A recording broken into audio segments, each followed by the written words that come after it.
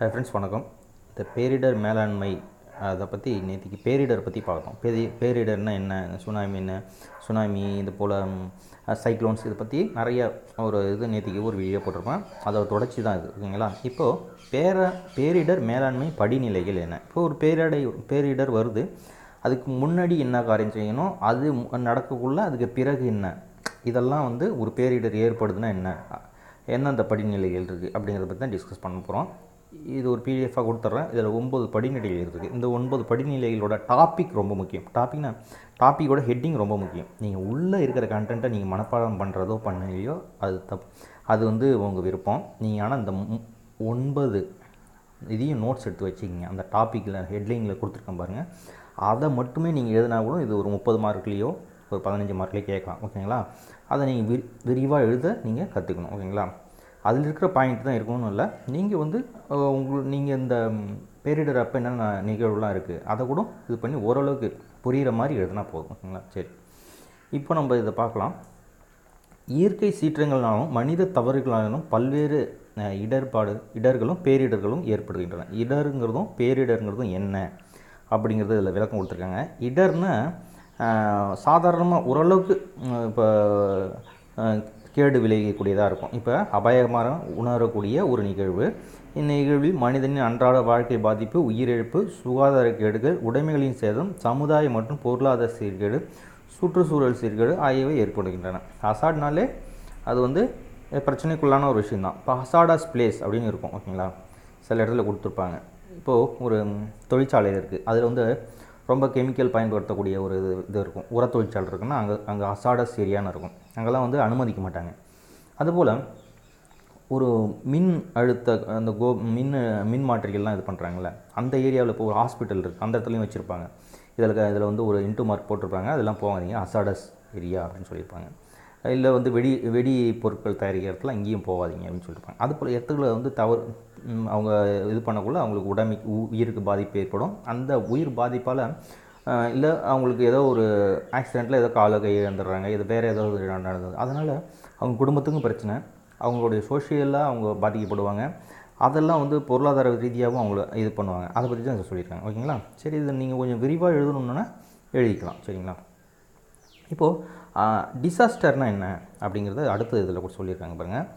இந்த இடரானது உச்சநிலையை அடையும் போது பேரிடராக மாறுகிறது. ரொம்ப அதிகமாக இருக்கக்குள்ள, ஓகேங்களா, மக்களின் ஆற்றலுக்கு அப்பாற்பட்டு பெருமளவு உயிர் சேதத்தையும் பொருட்சேதத்தையும் ஏற்படுத்தும் ஒரு நிகழ்வை பேரிடர் எனலாம், ஓகேங்களா. இப்போ கஜா புயல் வந்தது, அது யாராலையும் தடுக்க முடியாது. நம்ம என்ன பண்ணாலும் நம்ம மனிதனுடைய ஒரு இதுக்கு எல்லைக்கு மீறி தான் அது அடிக்குது, ஓகேங்களா. இது ஒன்றும் பெரிய அளவில் பண்ண முடியாது. இன்றைக்கி வளர்ந்த நாடாக இருக்கக்கூடிய அமெரிக்காவே அவங்க ஒரு நாட்டில் வர்ற புயல்கள்லாம் அவங்க சமாளிக்க முடியாத அளவில் தான் இருக்கிறாங்க, ஓகேங்களா. அது வந்ததுக்கப்புறம் அதுக்கு முன்னாடி நிறைய எச்சரிக்கை நடவடிக்கை எடுப்பாங்க, அதுக்கு பின்னாடி நிறைய எடுப்பாங்களோ. அந்த நேரத்தில் அதெல்லாம் பார்த்திங்கன்னா இந்த ஹரிக்கேன் அப்படின்னு சொல்லுவாங்க, ஹரிக்கேன் சைக்ளோன்ஸ் அப்படின்னு சொல்லுவாங்க, ஹரிக்கேன் அப்படின்னு சொல்லுவாங்க. அதெல்லாம் ரொம்ப ஒரு பாதிப்புனா ஒரு மனுஷாலாம் தூக்கி அடிக்கும், அந்த அளவுக்கு மோசமாக இருக்கும், ஓகேங்களா. நம்ம இதில் பார்த்திங்கன்னா அதுக்குள்ளே ஒரிசா சைக்ளோன் பார்க்கலாம். ஒரிசா சைக்ளோன் 90s வந்தது, ஓகேங்களா. 1999 நினைக்கிறேன், அது இயர் பார்த்துங்க. இந்த ஒரிசா சைக்ளோனுக்கு அப்புறம் தான் நம்மளே ஒரு பேரிடர் மேலாண்மைங்கிறத ஏற்படுத்தணும், ஓகேங்களா. அது நம்ம ஹிஸ்ட்ரி, அது பேரிடர் மேலாண்மையை பற்றி என்டிஎம்ஏயை பற்றி அடுத்ததில் பார்ப்போம். அடுத்த வீடியோவில் என்டிஎம்ஏயை பற்றி பார்ப்போம். அதுக்கப்புறம் தான் வந்தது. அதுக்கப்புறம் பூஞ்சிங்கிற இடத்துல இந்த குஜராத்தில் பூகம்பம், மோசமான பூகம்பம். அது குடியரசு தினத்தன்னைக்கு ஏற்பட்டது. இதுபோல் அதெல்லாம் ரொம்ப அந்த காலத்து அந்த நேரத்தில் அது ரொம்ப பயங்கரமான ஒரு நிலை நடக்கும், ஓகேங்களா. ஒரிசா சைக்ளோன்லாம் மனுஷன்லாம் தூக்கி அடிச்சுது, சரிங்களா. இதெல்லாம் ரொம்ப பாதிப்பை ஏற்படுத்த கொடுத்தது. சரி, இப்போ பேரிடரின் தாக்கத்தை எதிர்கொள்ள தேவைப்படும் முன்னேற்பாடுகள் என்ன அப்படிங்கிறதான் பார்க்க போகிறோம். இது முன்னேற்பாடுகள், இது 1ன்னு வச்சுக்கிங்க, ஓகேங்களா. இனிமேட்டு வர்றது 9 இது இருக்குது. இதுதான் நீங்கள் பாயிண்ட்ஸாக எழுதணும், ஓகேங்களா. 9 பாயிண்ட்ஸ். பேரிடரின் தன்மை, தீவிரம், தாக்கும் இடங்கள் மற்றும் இழப்புகளை அறிதல், ஓகேங்களா. இது முன்னாடி சில விஷயத்தில் கணிக்கலாம். இப்போ சைக்ளோன்லாம் கணிக்கலாம். இதுவே நீங்கள் இன்னைய வரைக்கும் கூட அந்த நிலநடுக்கத்தை கணிக்க முடியாது. இப்போ கூட சுமத்ராவில் ஏற்படுத்தி பாருங்கள், அதெல்லாம் கணிக்க முடியாது. ஆனால் இது சைக்ளோனோ இல்லை ஒரு நிலச்சரிவோ இந்த கேரளா ஃப்ளட்டு மாதிரியோ இதெல்லாம் ஓரளவுக்கு கணிக்க முடியும். முதல்ல ரெட் அலர்ட்டுன்னு கொடுத்துருப்பாங்க, ஓகேங்களா. ரெட் அலர்ட்டுன்னு கொடுக்குறது அவங்க வந்து இது போல் பாதுகாப்பான இடத்துல இருங்க அப்படிங்கிறதுக்காக தான். ஓகேங்களா. பேரிடர் தவிர்க்க இயற்கை வளங்களை சேகரித்து மற்றும் எதிர்கொள்ள மனித வளங்களை ஆயத்தப்படுத்துதல். ஓகேங்களா.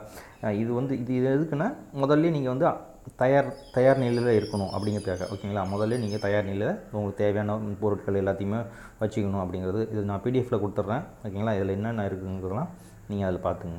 எரிபொருள்கள், சமையல் எரிவாயு, உயிர்காக்கும் மருந்துகள், துணிமணிகள், ஓகேங்களா, இதெல்லாம் வச்சுக்கணும் அப்படின்னு சொல்கிறாங்க. அதே போல் எச்சரிக்கையை ஏற்படுத்துதல். இப்போ வானிலை எச்சரிக்கை விடுவாங்க. ஓகேங்களா. பேரிடருங்கிறது இது மட்டும் இல்லை. இப்போ வந்து டெல்லியெலாம் பார்த்திங்கன்னா டெல்லியில் கூட ரெட் அலர்ட் விடுவாங்க. எதுக்குன்னா அங்கே ஃபாக், இந்த பனி நேரத்தில் வந்து இந்த ஃபுல்லாக அந்த அந்த காரு இதெல்லாம் போகிறதுனால அங்கே இருக்கிற ஃபேக்ட்ரிஸ் இது ஏற்படுத்துகிற அந்த புழுதிகள், ஓகேங்களா, அந்த காற்று கடந்துருக்கக்கூடிய பொல்யூஷன், ஓகேங்களா, அதெல்லாம் கடந்துறதுனால அங்கேயும் எச்சரிக்கை விடுவாங்க. ஓகேங்களா. அப்போ வந்து ஃப்ளைட்லாம் நிறுத்திடுவாங்க. எதுவும் இது பண்ண முடியாது, ட்ராவல்ஸ்லாம் இருக்காது. ஓகேங்களா. அதுபோல் ரெட் அலர்ட் அங்கேயும் விடுவாங்க. நம்ம ஏரியாவிலும் அதுபோல் ரெட் அலர்ட்லாம் விட்டப்போ அதுபோல் ஃப்ளைட்லாம் நிறுத்திடுவாங்க. அன்றாட வாழ்க்கைக்கு பாதிப்பு ஏற்படும். ஓகேங்களா. சரி, எச்சரிக்கை சரியாக புரிந்து கொள்ளல். இது நம்ம ஆளுக்கு நிறைய கிடையாது. ஓகேங்களா. சுனாமி வரப்போகுதுன்னா அப்போ தான் போய் கடலில் போய் பார்ப்பாங்க. என்ன வச்சுக்கிங்களா. அதுபோல் தான் இப்போ இந்த புயல் அப்போ கூட அதெல்லாம் ஒன்றும் வராது அப்படிங்கிற மாதிரி ரொம்ப இது பண்ணாங்க. அரசாங்கத்தை நம்ம குறை கூறுறோம். அரசாங்கம் வந்து எவ்வளோ எச்சரிக்கை விட்டு அங்கெல்லாம் வந்து ரொம்ப போகாதீங்கன்னு சொல்லக்கூடிய அதை வந்து ஆர்வமாக போய் அப்போ தான் கடலை பார்க்குறது. ஓகேங்களா.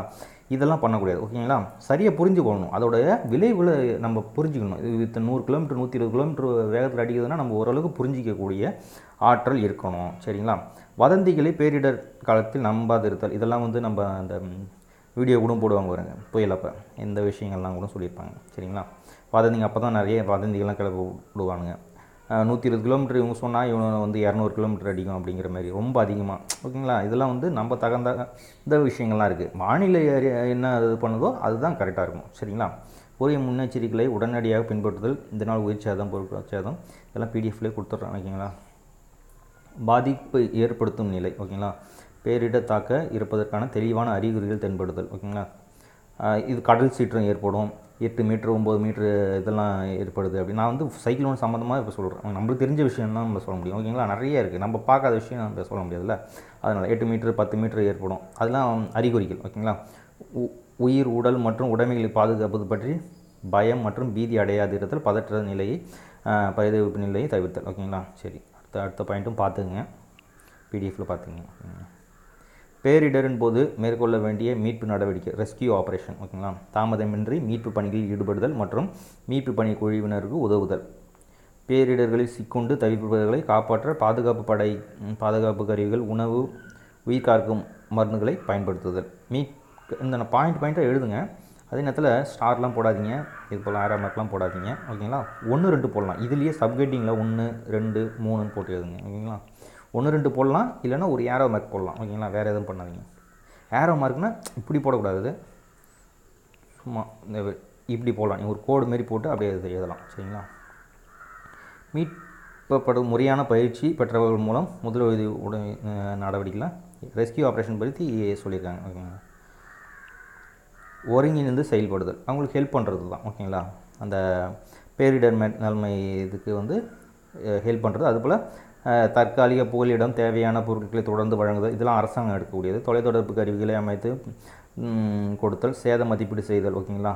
பாதிக்கப்பட்டிருக்கு தேவையான உதவிகளை அரசு மற்றும் பிற தொண்டு நிறுவனங்கள், என்ஜிஓஸ், முதல்ல சொன்னோம்ல, என்ஜிஓஸ் மூலயமா செய்யுதல். புனர்வாழ்வளித்தல், இதெல்லாம் பார்த்திங்கன்னா ரீஹேபிலிட்டேஷன் ப்ரோக்ராம். இப்போ சுனாமி அடித்ததுக்கப்புறம் ரீஹேபிலிட்டேஷன் பண்ணியிருப்பாங்க பாருங்கள்.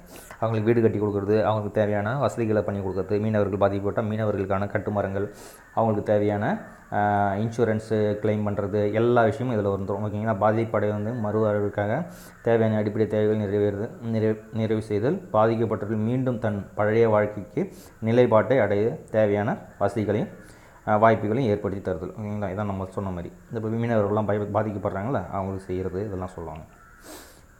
விவசாயி பாதிப்பட்டாலும், ஏன்னா விவசாயிகள் இப்போ வந்து தென்னை மரங்கள், அவங்களுடைய நிலத்தில் இருக்கக்கூடிய அவங்க பயிர் காப்பீடு அதெல்லாம் ஏற்படுத்தி தர்றது இதோட வேலை.